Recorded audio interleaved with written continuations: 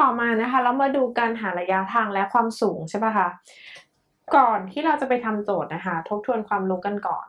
การหาระยะทางและความสูงเนี่ยต้องมีระยะทางต้องมีความสูงมาให้ใช่ไหมหรือไม่ก็หาอย่างใดอย่างหนึ่งใช่ไหมคะดังนั้นเวลาเราหาระยะทางและความสูงจากการที่เรายืนอยู่กับพื้นหรือว่าพอยืนอยู่กับพื้นก็มองขึ้นไปใช่ไหมหรือว่าบางทีเขาอาจจะบอกว่าเราอยู่บนยอดตึกแล้วมองลงมาอะไรประมาณนี้นะคะเราอยู่ในเรือใบมองขึ้นไปหาประภาคารอะไรทำนองนี้นะคะพวกนี้เนี่ยเราจะมีการก้มการเงยเสมอใช่ไหมดังนั้นวิธีการนะคะที่เราจะรู้ได้ไงว่าก้มว่าเงยนะคะหลายๆคนชอบสับสนฉะนั้นพี่จะวาดให้ดูนะคะว่านี่คือตาเราอันนี้คือมองด้านข้างนะคะนี่คือตาเราปึ๊บมีขนตาค่ะ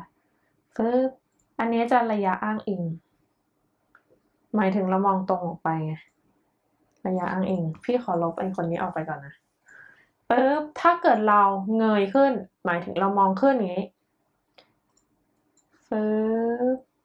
อย่างเงี้ยเรียกมุมเงยทันปะเพราะเงยขึ้นไงลืมตาขึ้นแต่ถ้าเกิดอย่างนี้ปึ๊บกดตาลงก็คือมุมก้มไงนะคะดังนั้นเราก็จะมีระยะอ้างอิงอย่างเช่นพี่บอกว่าพี่มีพื้นดินอยู่ตรงนี้มีคนเดิมอยู่ตรงนี้มองตึกฉะนั้นระดับสายตาพี่อยู่ตรงนี้มองตึกพี่ก็เงยขึ้นไงเนี่ยก็เงยทันปะแต่ถ้าเกิดนะคะถ้าเกิดพี่อยู่บนยอดตึกพี่มองลงมาอันนี้คือระดับอ้างอิงพี่มองก้มนี่คือมุมก้มฉะนั้นมุมก้มนะคะเราจะได้ตรงนี้ออกมาใช่ปะแล้วถ้าเกิดเราไม่มีคนอยู่ตรงนี้นะคะมองก้มมาเห็นก้อนหินสมมติเป็นอย่างนี้ฉะนั้นเวลาเราจะหาโดยปกติถ้าเกิดเขาให้ระยะตรงนี้มาเขาให้ความสูงตรงนี้มานะคะเราจะต้องใช้ฟังก์ชันของมุมใดมุมหนึ่งระหว่างมุมนี้กับมุมนี้หลายคนชอบบอกว่ามุมก้มคือมุมนี้แต่ไม่ใช่นะคะมุมก้มคือถ้าเกิดเราอยู่บนยอดตึกก้มลงตาเรากดลงอยู่ตรงนี้ฉะนั้นมุมก้มจะกลายเป็นตรงนี้ด้วยมุมเดียวกันเนื่องจากว่าเป็นมุมแย้งเก็ทไหมถูกไหมคะฉะนั้นสมมุติเขาบอกว่าโอเคมองเห็นก้อนหินนะคะในมุมก้ม30องศาฉะนั้นตรงนี้30ตรงนี้ก็30ด้วยตัวนี้เราจะหาความสัมพันธ์ระหว่าง h กับ s ก็จะกลายเป็นแทนไงคะ30เท่ากับ h ส่วน s อะไรประมาณนี้เนาะโอเคปะ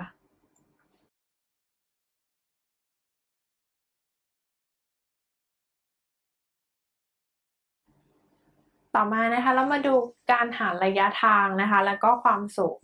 เรือ2ลำจอดอยู่ห่างกัน60เมตรและจอดอยู่ในแนวเส้นตรงเดียวกันวาดเรือก่อน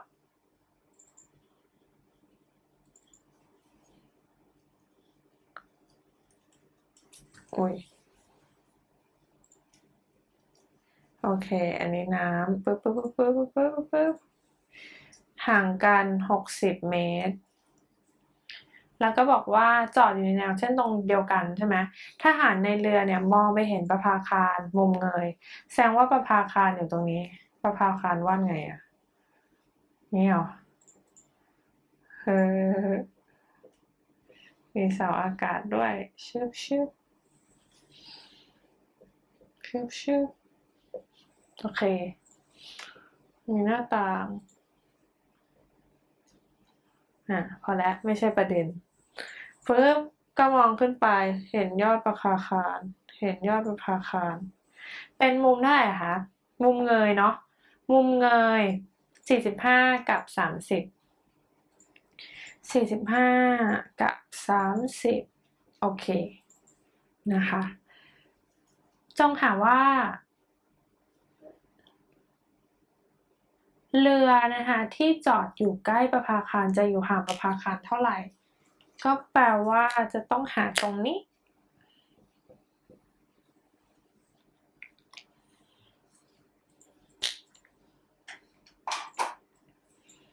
โอเคนะคะก่อนอื่นพี่ก็ต้องให้ความสูงของประภาคารเป็น h ก่อนนะคะเรามองสามเหลี่ยมรูปในก่อนก็คือ45ใช่ปะ ก็มองรูปนี้นะคะเป็นแทนแล้วกันนะคะแทน45เท่ากับข้ามชิดก็คือ h ส่วน x แทน15เป็น1 h ส่วน x x เท่ากับ h โอเคไหมเสร็จแล้วไปมองรูปใหญ่นะคะตรงนี้ก็จะกลายเป็น60บวก x เนาะ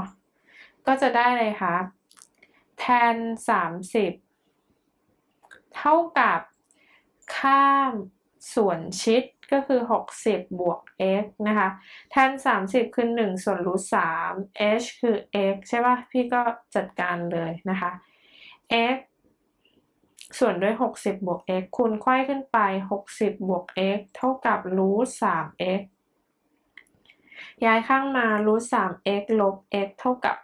60อันนี้ก็จะได้ x นะคะรูท3ลบ1ดึงตัวร่วมใช่ปะนี่ได้60นะคะ x จะเท่ากับ60ส่วนด้วยรูท3ลบ1นะคะโอเครูท3เนี่ยประมาณ 1.732 นะคะลบ1ก็จะได้60ส่วนด้วย 0.732 นะคะ x ตัวนี้ก็จะได้ประมาณเท่าไหร่60ส่วนด้วย 0.732 นะคะดังนั้นตัวนี้หารให้เรียบร้อยนะคะถ้าเกิดบางคนไม่หารก็ติดค่านี้ไว้ก็ได้อย่างเช่นพี่อาจจะติดไว้60บวกกับอะไรคะ60ส่วนด้วยรูท3ลบ1ก็ได้หรือถ้าเกิดจะ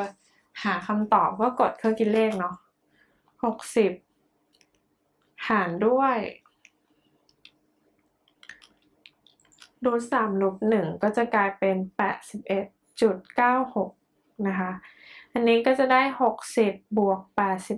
81.96 ก็จะได้141.96 อันนี้คือทั้งหมดใช่ปะแต่เราจะหาอะไรเราจะหา x x ก็ตอบแค่นี้อย่างเดียวนะคะแต่ถ้าเกิดเขาถามว่าเรือลำแรกนะคะเรือลำไกลๆเนี่ยจะอยู่ห่างประภาคารเท่าไหร่ก็ตอบอันนี้แต่ถ้าเกิดเขาบอกว่าเรือลำที่อยู่ใกล้กับประภาคารก็จะตอบอันนี้นะคะ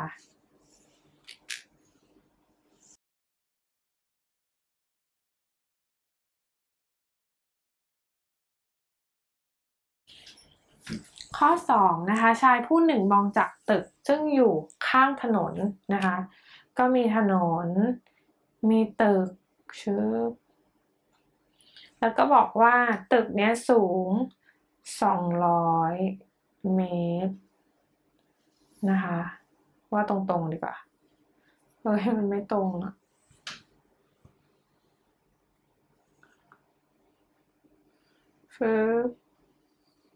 โอเค200เมตรแล้วก็บอกว่าวัดจากระดับสายตามองเห็นรถยนต์ทำมุมก้มมีรถยนต์คนนี้มองมาเป็นมุมก้มก้มตรงนี้เท่าไหร่30แสดงว่าตรงนี้ก็30แล้วไงต่อมา15วิ15วิรถก็วิ่งเข้ามาเนาะทำมุมเท่าไหร่60ตรงนี้60มุมก้ม60ไอ้ตรงนี้ก็ต้อง60ไงก็แย้งกันมาเนาะแล้วก็ความเร็วรถสม่ำเสมอด้วยความเร็วเท่าไหร่งั้นเราต้องหาระยะทางตรงนี้ให้ได้ก่อนนะคะระยะทางตรงนี้มาตรงนี้เราจะได้รู้ว่าจากจุดนี้มาจุดนี้นะคะระยะทางเท่านี้หาความเร็วได้ละนะคะเรามาดูที่ตรงนี้ก่อนพี่ให้ตรงนี้เป็น x ละกันนะคะรถคันที่ขับเข้ามาเนี่ยห่างจากตึก x เมตรนะคะ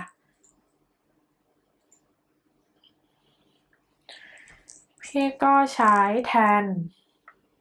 60แทน60ก็คือ200ส่วนด้วย x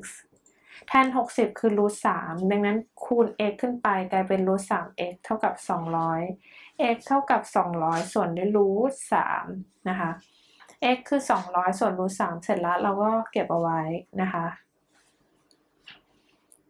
พอมาถึง30บ้างนะคะแทน30ข้ามก็คือ200ส่วนชิดก็คือตัวนี้นะคะ x บวก s นะคะซึ่งแทน30คือ1ส่วนรูท3 200ส่วนด้วย x ของเราคือ200ส่วนรูท3นะคะแล้วก็บวก s นะคะเราก็เป็นไงคะคูณขึ้นไปกลายเป็น1ส่วนรูท3คูณ200รูท3บวก s อันนี้ก็คือเท่ากับ200นี่หารอยู่ก็ขึ้นไปคูณได้เนาะคูณเข้าไปค่ะกลายเป็น200ส่วน3รูทเจอรูทหลุดใช่ปะบวก s ส่วนรูท3นะคะเท่ากับ200เฉยๆ s ส่วนรูท3เท่ากับ200ลบ200ส่วน3 600ลบ200ส่วน3ได้400ส่วน3 s ส่วนรูท3ฉะนั้น s ก็คือ400คูณรูท3ส่วน3นะคะอันนี้ก็คือระยะทางใช่ปะมีหน่วยเป็นเมตรฉะนั้นจะหาความเร็ว v เท่ากับ s ส่วน t นะคะก็คือ400รูท3ส่วน3หารด้วย15ก็คือหารด้วย15แบบนี้นะคะจะได้เท่าไหร่คะ400รูท3ส่วนด้วย15 3 45นะคะก็ตอบเท่านี้นะคะหน่วยเป็นเมตรต่อวินาทีนะคะ